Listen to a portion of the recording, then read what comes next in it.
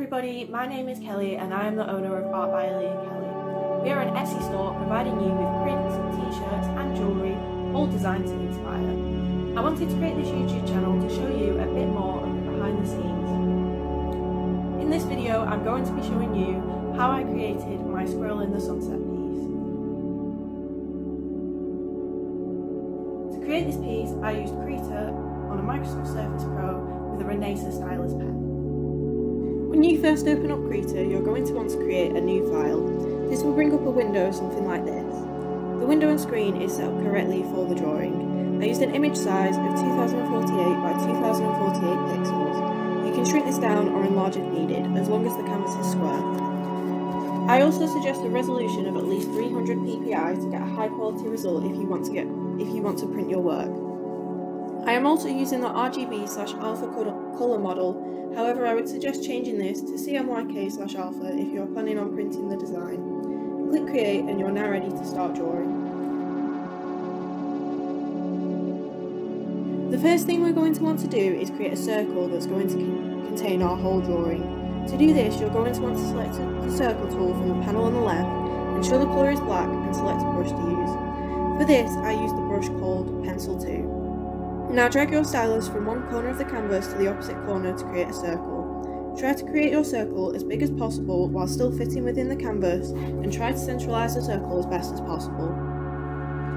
While you're creating this piece you're not going to want any colour outside of this circle, so if you select the contiguous selection tool from the panel on the left, it almost looks a little bit like a magic wand, and click the inside of the circle. It will select that area and you will no longer be able to draw on the outside of the circle. Create a new layer by using the toolbox on the right ready for the outline of your sun. You're going to use the circle tool again. This time you're going to make a much smaller circle, slightly higher in the centre of the piece. Create another new layer ready for your background. Now you're going to need the contiguous selection tool again to select the area inside the big circle but outside of the small circle. To start off the background I have used the gradient tool from the panel on the left, selected a dark purple as my first colour and selected a much lighter purple for my second colour. If you then select the foreground to background gradient tool from the menu at the top and use your stylus to draw a line from the bottom of your canvas to the top of the canvas. If your selection has worked correctly, you should end up with a gradient from light purple at the top of the circle to dark purple at the bottom, while the smaller circle remains white on the inside. Create another layer for your clouds. We want everything on separate layers so that if you make a mistake, it is easy to erase without destroying the rest of your beautiful work. The clouds I have made by building up layers of pink lines and purple lines using the brush called Bristles 3 Large Smooth. This is my favourite brush to use in Krita. Whether you want large blendable strokes or to build up small detail, it's great for anything. Your lines are probably going to look very bold, stand out and look nothing like clouds at this stage, so you need to use the brush named Blender Blur just on the edges of the lines to soften them up and blend them together into a more cloud-like shape. I then decided that the dark purple at the bottom was looking a little bit dull and needed some texture to brighten it up. To give it texture, you will firstly need to create 2 more layers. Ensure that you have selected the top layer out of the 2 new layers, then use the colour selector tool from the panel on the left to select the darkest purple in your gradient. Change the layers blending mode to multiply using the toolbox on the right and find yourself a very textured brush. I used the brush called Chalk Grainy. I then made the brush as large as possible and filled in the bottom dark area of the gradient, just underneath the sun. Changing your colour to a dark blue and selecting the second layer which should be underneath the first, you can do the same again. This time make sure the layer is in the overlay blending mode and the texture is done. The next thing we're going to want to create is the sun. This isn't within your current selection, so we're going to use the contiguous selection tool to select the area inside of your little circle, and don't forget to create a new layer. Now you need to go back to the Bristles 3 Large Smooth brush and fill in the inside of the circle with a pale yellow colour. Create a new layer.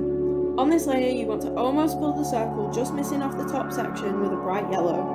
Layering our colours like this is going to create a more realistic glow on our sun. Create a new layer. Change your brush to a slightly darker orange colour and fill the circle from the bottom up to nearly halfway. Create another layer. This will be the final layer for your sun. On this layer you want to use the colour selector tool to select the bright pink colour in your clouds. Then change the settings of your brush to get a thin brush that you can use for detail. Use the selection options at the top of the screen to deselect and then carefully trace layers around the bottom edges of the sun, making your lines thicker at the bottom and thinner as they come around the sides, completely disappearing at the top. You now have a sun. It probably looks a bit messy and not very well blended with the piece. You need to go back to the layer with the small circle on it and just delete this layer. It is no longer needed.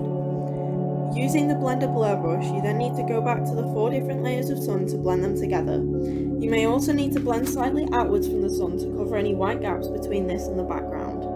I like to blend in a circular motion to keep the round shape and ensure it's not distorted. Now that your sun is blended much better, we should be able to move on to creating the main subject of this piece, the squirrel. We're going to change brushes again to the basic one brush. As you can probably tell by the name of this brush, it is one of the most, if not the most basic brush on Krita. It is not pressure sensitive and it is great for getting solid blocks of colour.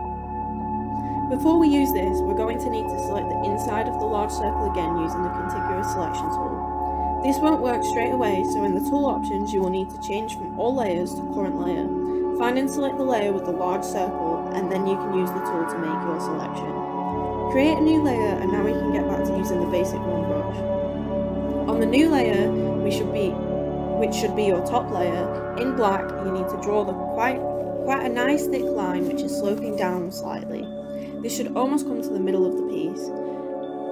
I find the dynamic brush tool in the panel on the left can be helpful for getting neat line work if you are struggling with this. Connect this with 3 or more curved lines heading towards the bottom of the page. The line furthest on the right should barely be visible and this should look like the shadow of the top of a bench. Create a new layer for your squirrel. You can then draw your squirrel outline as if it was sat on top of the bench. I did use a reference to draw this squirrel. Feel free to use a reference. I do not think anybody should see this as cheating within art. I did use 2 layers for the squirrel. One for the body and one for the tail, as I knew I was going to struggle with the tail. Once the outline was complete, I made the basic one brush much smaller to add some detailing and fur to the very edge of the squirrel. I thought that this was going to be the main parts of the piece done, with only a few highlights to add. However, the bottom left of the piece was very bare and I knew that I needed to add something else. A small rock and a waterline would be perfect. Create a new layer for your rocks. This needs to be underneath all of the layers containing the bench and the squirrel, but on top of everything else. Making the basic one brush back to its normal size, draw the outline of a rock. This is pretty simple as rocks can be any random shape you want. Once you've drawn the outline, make sure to fill it all in black like a shadow. Create a new layer for the water underneath your rock layer. Going back to the Bristles 3 large smooth brush, the water is drawn in a similar way to the clouds. Don't forget to increase the size of your brush slightly and you want to layer light purple and dark purple lines on. Only this time, instead of using the blender blur tool to blend them into clouds, we're going to use the distort move brush to move the lines so they're almost crashing together like waves. Once you're happy with your waves, we can move on to the finishing touches of the piece. Create a new layer on top of all of the other layers and change the blending mode of this layer to hard light. Then use the colour selector tool to select that bright pink colour from your clouds. Go back to the Bristles 3 large smooth brush and use this to create highlights on the edges of the squirrel's fur, capturing the light from the sun. Highlights can also be added to the rock and bench to show the texture of their surfaces. Add one last layer to add the final shadows. This layer needs to be in the light and blending mode to ensure the colours we use can be seen on the top of the black. Select a dark blue colour for your brush and add a few brush strokes to represent the fur on the squirrel's tail.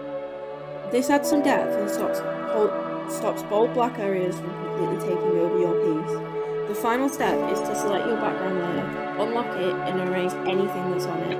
Remember to deselect before you do this. Now once your piece is saved as a PNG, the area on the outside of the circle will be transparent. Congratulations, you finished your Squirrel in the Sunset art piece. Thank you for watching. I will be featuring this design on a t-shirt in our Etsy store, which you can find in the link in the description. Please remember to like and subscribe.